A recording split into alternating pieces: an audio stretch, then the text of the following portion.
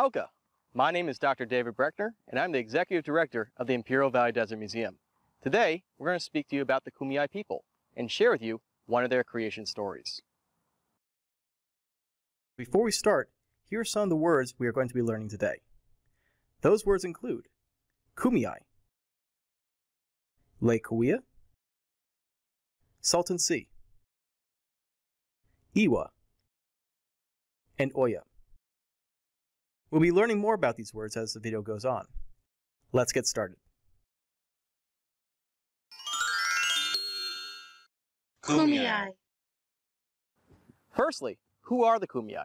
The Kumeyaay are one of the region's many indigenous peoples who called Southern California and Imperial Valley home long before modern times. Now, what does that mean? To be indigenous or native means that you are originally from a certain place. The Kumeyaay are sometimes called the first people because they've always been here, and new evidence proves their history as a part of the first groups of peoples in the Americas.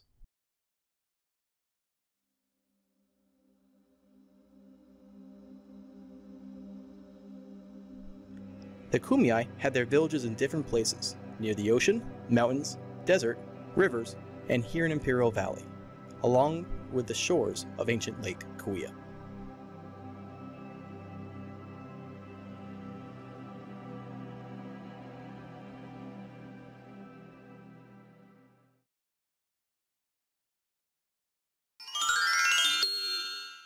Lake Kauai.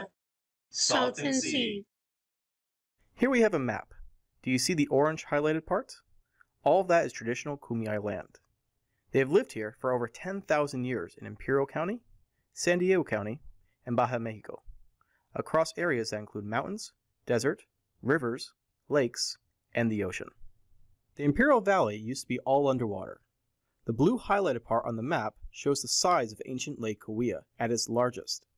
During that time, the lake was full of fish.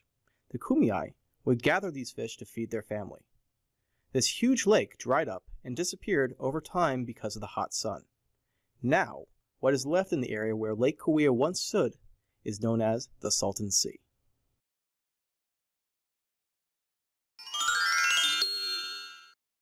Iwa. What do you think the traditional Kumeyaay home looked like thousands of years ago? Think about the house you live in today and what it looks like. The Kumeyaay lived in dome-shaped houses like this called iwas. The base was made out of willow branches and covered with leaves from different plants to protect them from the sun and the rain. Now that we know a little more about the Kumeyaay, let's look at the way they lived. Think about the tools you have at home. Tools like a hammer,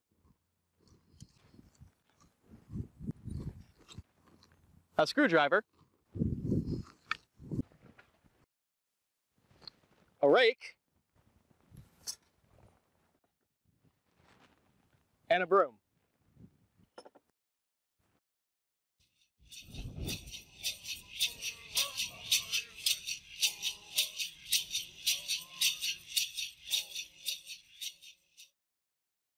The Kumeyaay used the natural resources around them because that is all they had. They used materials like wood, plants, rocks, shells, and bone to provide tools for hunting, chores, and protecting their families. Important tools for the Kumeyaay were the arrow and arrow shaft straightener. Arrows made from local arrow weed were used for hunting. Over time, the arrows would become bent. Arrow shaft straighteners made from soapstone were used to remove the bend so the arrows could fly straight once again.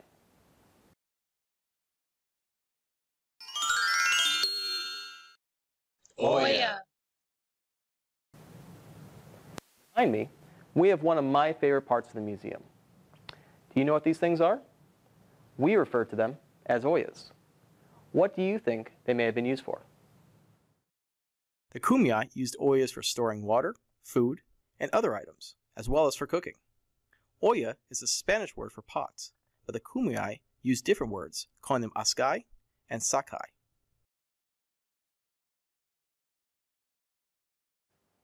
Think about your favorite type of food. Is it a meat, fruit, or vegetable? What do you think, Ramses? What do you like to eat?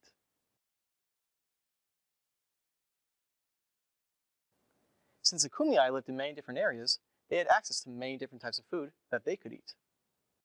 The Kumeyaay ate large animals like antelope, mountain sheep, and deer. They also ate small animals like rabbits, mice, squirrels, chipmunks, raccoons, and wood rats. They ate certain types of birds, reptiles, insects, and even fish. They also ate wild nuts, agave, yucca, cactus, fruits, berries, and wild squash. Let's talk about families. Does everyone in your family have different jobs and chores that they help out with? How about you? Do you help by cleaning your room or maybe helping to take care of pets?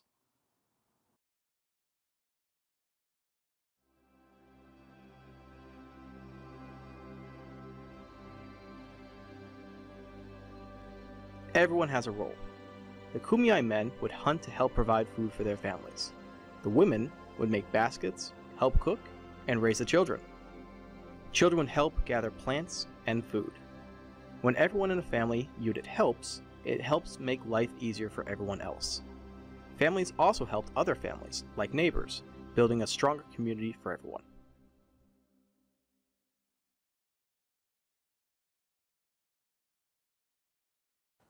Thank you all for hanging out at the Imperial Valley Desert Museum today.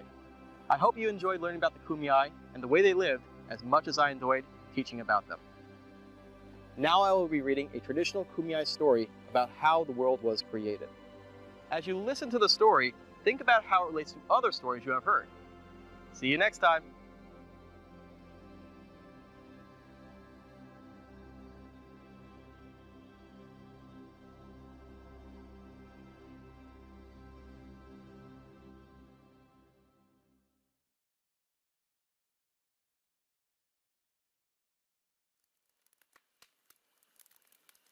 A long time ago, when the world was covered with water, two brothers lived deep down in the earth. Each had a special animal to keep him company. The older brother had a badger, and the younger brother had a soft, yellow-haired desert kit fox. The older brother wanted the fox, but the younger brother would not give it to him. One day, older brother suggested that they go to the top of the world to see what was there. Clutching Badger, he took a deep breath, closed his eyes, and up through the green water he went. When he reached the top and looked around, all he saw was water everywhere. Young brother wanted to see the top of the world too. "How do I get through the water?" he called. And older brother told him, "You open your eyes and swim to the top, but you will need to use your hands, so I will hold on to your fox for you." Younger brother passed his fox to his brother, and opened his eyes and swam upward. When he reached the top, the green water had made him blind. He asked for his fox, but older brother handed him the badger instead. When younger brother stroked the animal, he could tell it was not his fox. When he asked for the fox, older brother was so angry, he went back through the water to his home. He lives there even today. When he walks around or moves in his sleep, the earth above shakes. After younger brother left, older brother was all alone, and he started thinking, "I don't like so much the water around me. I need some land." So he thought about it until he got an idea. He called to the red ants living below and told them to carry up some earth. The ants did this, piling up the earth until the water moved away. Next, older brother decided he needed some light. He took a piece of white clay to make the moon and threw it into the eastern sky, but it was not bright enough. So then, he took a piece of yellow clay to make the sun and threw it into the sky near the moon, and the sun shone brightly. Older brother liked the land and the lights, but he was lonely. So he took more clay and made all the animals. The animals sat around him in a circle and kept older brother company for a while, but they did not want to work. So older brother decided to make people from the same clay as the animals. First he made a man, and then he made a woman. Then he made many people, but only Indians. The animals and the people all lived together with older brother. And that is what happened when the world began.